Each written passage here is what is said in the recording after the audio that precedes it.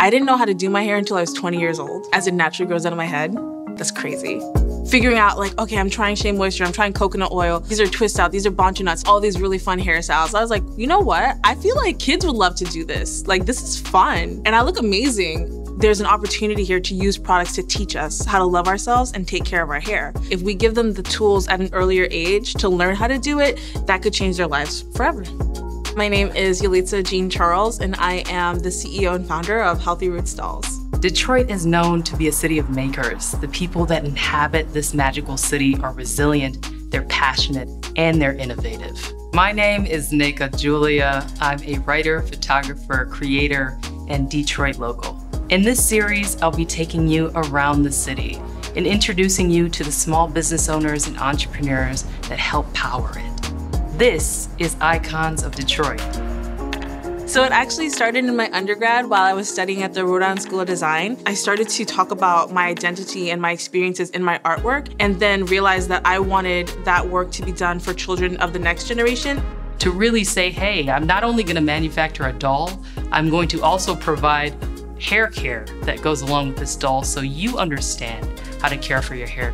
So did some research, learned how toys influence how kids think, act, and see themselves. So when little girls can't find dolls that look like them, it negatively impacts their self-esteem.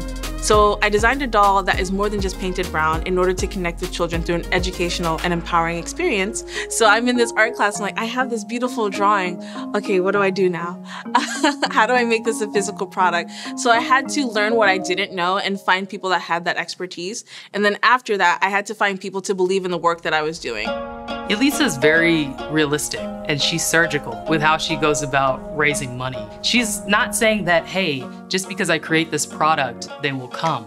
Yelitsa's like, I need backing, I need capital. She's raised a lot of money. Like, she's won a lot of money, like over $500,000. Yelitsa's not playing. She is going to knock on opportunity's door until it answers.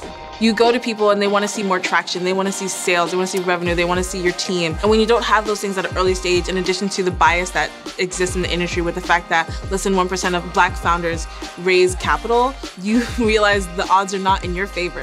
So I spent a year defining my audience, fulfillment, making sure that my e-commerce platform was built out strong. Because if you're telling me no because X, Y, and Z, and then I come back with X, Y, and Z and you're still telling me no, it's not me, it's you. For the first 3 to 4 years, I was primarily working on this business by myself, and then realizing like, you have to let some stuff go because you can't do everything. If you're spreading yourself thin, nothing gets done well. Everything just gets kind of done, like a little bit. And you want things to be done excellent. So I started hiring people, finding contractors, and to now at this point where I have a team that are working on individual parts of the business and we come together as a whole to make sure all the cogs are turning and reach that long-term vision. She is on a mission to make sure that every little Black girl and woman of color has a doll that looks like them and that they can call beautiful and not have it be this abnormal issue that a lot of us face when we're growing up. Because toys are social learning tools, you don't have to give a Black kid a brown doll, but they should have options, just the same way that white children should have options, and their products should represent the diversity of their world and the people that they're going to be able to celebrate. Every day is just about advancing the brand and making sure that people are aware of who we are and what we're doing and why. There'll be some days where by 11 a.m. I'm like, I can't believe I have to do all this stuff. But seeing the feedback from customers, seeing the positive experience that they're having, making sure that these girls know what opportunities they have for themselves and can do whatever they want to do and tell their own stories. They just don't know that yet. It's just, it looks like dolls, but it's way deeper than that.